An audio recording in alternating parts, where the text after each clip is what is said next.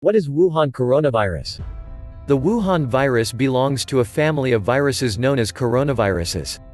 These viruses, named for the crown-like spikes on their surfaces, infect mostly bats, pigs, and small mammals.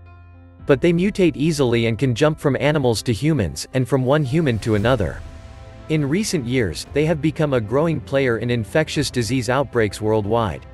How is the virus spread among humans? 7 strains are known to infect humans, including the virus in Wuhan. They can be spread by coughing, kissing or making contact with saliva, Chinese officials say. 4 of the strains cause common colds. 2 other strains, however, have been extremely deadly: severe acute respiratory syndrome, known as SARS, and Middle East respiratory syndrome, or MERS, are coronaviruses. Coronaviruses, from animals to humans. Proteins on the outer shell of the virus allow it to latch onto cells in the host's respiratory tract.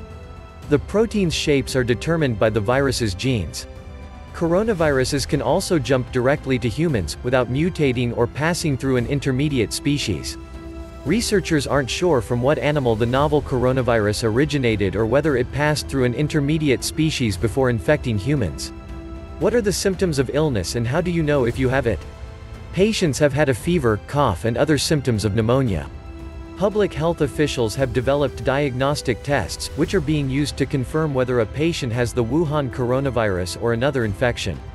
5 major airports in the U.S. are screening arriving international travelers for fever. Those who have one are then screened for other symptoms. How does the severity of the Wuhan virus compare with SARS and MERS so far? The Wuhan virus appears to be milder than SARS or MERS, though it has sickened some people severely and there have been deaths.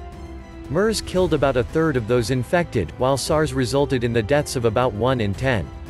By contrast, the mortality rate from the Wuhan virus is tracking at roughly 3%.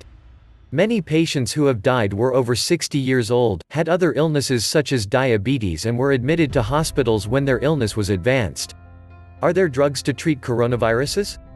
There aren't any drugs or vaccines approved specifically for the Wuhan virus.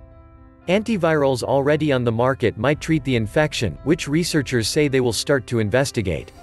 In addition, a few vaccine makers have recently said they would begin developing products targeting the Wuhan virus.